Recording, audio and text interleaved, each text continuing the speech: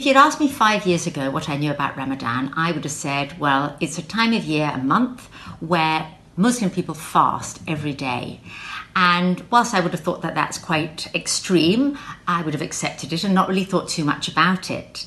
Now, over the past years, I've got more and more involved in trying to understand the Muslim community and build bridges with the Muslims and the Jews.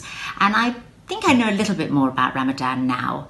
And one of the things that really strikes me is that, of course, fasting is around food.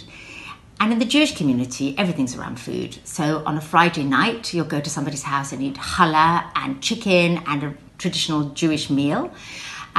If it's Shavuot, a festival we've just had, it's a dairy festival, you'll be given cheesecake. At Jewish New Year, you'll have honey cake and you'll have apples dipped in honey. In fact, every one of our Jewish festivals is around food.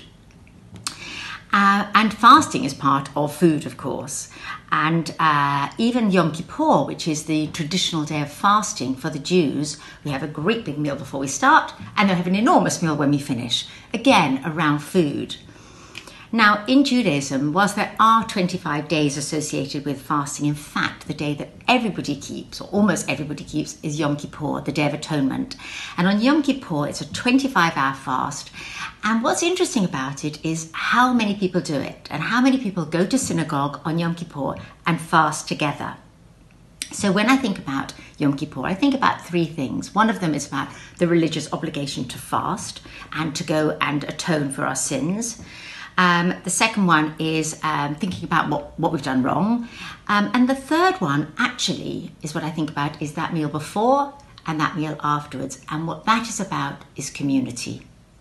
Now, what I am aware of is that in shul, most people are going to be there fasting and then they're going to go home with other people, hopefully, and have a communal meal. And the more I've learned about Ramadan, particularly over the last few years, is that understanding of community, that people all come together for Ramadan. Whether it's late at night or early in the morning, Ramadan's about community. It's about people sharing. It's about people knowing each other. It's about people coming together. And what I'm hoping this Ramadan and for every Ramadan moving forwards is that it's not just Muslim people coming together, but we're all coming together. It's a wonderful opportunity over Ramadan for Muslims to come together, but for us to come together with our Muslim friends to build those bridges that we all need, to make friends and to make Ramadan a time that we can all share community.